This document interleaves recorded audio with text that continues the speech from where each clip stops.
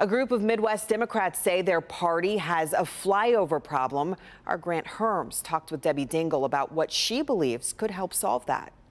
Republicans have long accused Democrats of being the party of coastal elites, and while Democrats have scoffed at those claims, some within the party are now pointing to just that, saying things need to change before 2024 to help the lives of millions of Democratic voters, not just in Michigan, but across the Midwest. At the front of that push is Michigan Congresswoman Debbie Dingell, who's been on a mission to change the party's mind that the Midwest is flyover country and instead needs boots on the ground.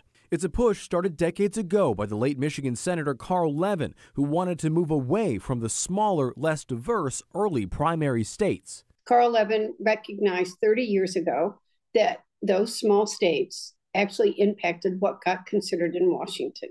That's why it's important that the early states reflect the diversity of the country. Dingell and other Midwest Democrats have been fighting to put their states on the radars of the party leaders, where most of the top brass is from the coast. But according to new reporting from Politico, that fight has been an uphill battle. Dingell even making this map of the home districts of the party leadership, mostly centered on the West Coast and Northeast. The map sent to the president as a wake-up call. Today, we're starting a Heartland caucus. In 2016, I predicted that Donald Trump would win, and he did. President Biden said to me, there's no road to the White House that doesn't go through the heartland. He understands it. But the work may be cut out for Democrats in those middle states, especially Michigan, after the DNC chose coastal South Carolina as the first in the nation primary.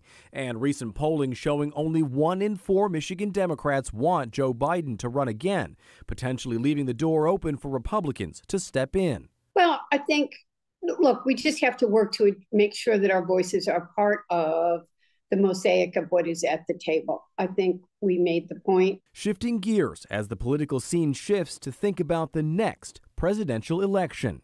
Now, there are a few things Dingell says that still need to happen, but she says the Heartland Caucus does have support from leadership within the party. In Detroit, Grant Herms, Local 4.